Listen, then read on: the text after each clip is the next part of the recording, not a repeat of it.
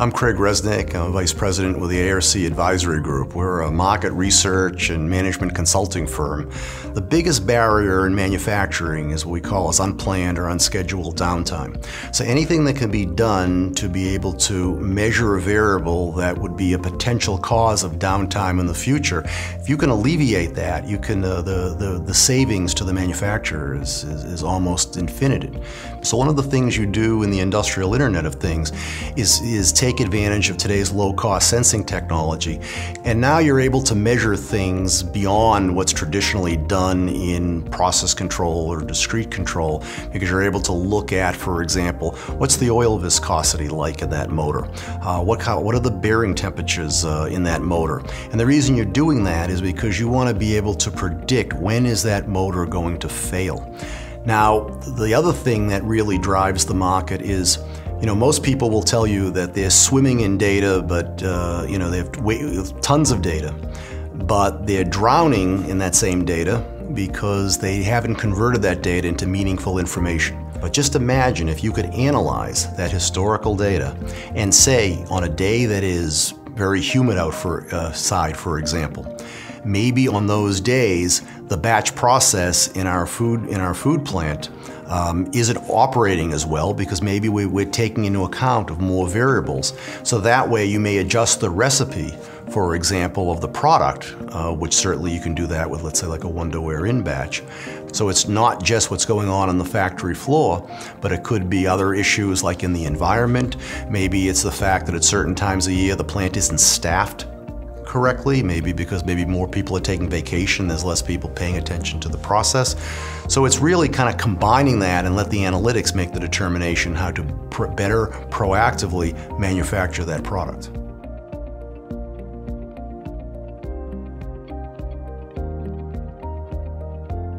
Well, what really got me excited is they're coming out with a product called Prometheus. Most plants have a multitude of vendors or suppliers represented in their manufacturing processes. But at one time, you would have to, if you wanted to make any changes or configuration or programming, you had to use their specific programming packages. So if you have 10 different suppliers' devices on the factory floor, it could be 10 different software packages to configure and change and make programming updates, patches. Now what you have today is with Prometheus, it provides a single program that enables you to configure both Wonderware, Schneider Electric, and non-Wonderware Schneider Electric devices.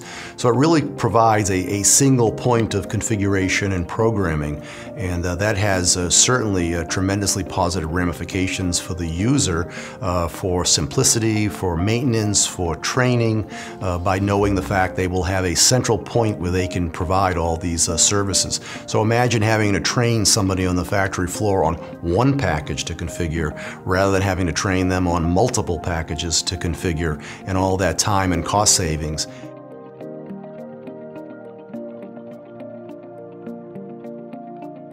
There's this fear factor that what if they make an investment of their money and their time in something that they can't justify as easily as they would like. I wish people were a little bit less risk adverse and were more willing to say, I really have the faith in the technology, I have faith in the suppliers such as Wonderware to provide these solutions, who really understand their customers' needs and their processes, and would be more willing to kind of say, let's install this and let's reap the benefits.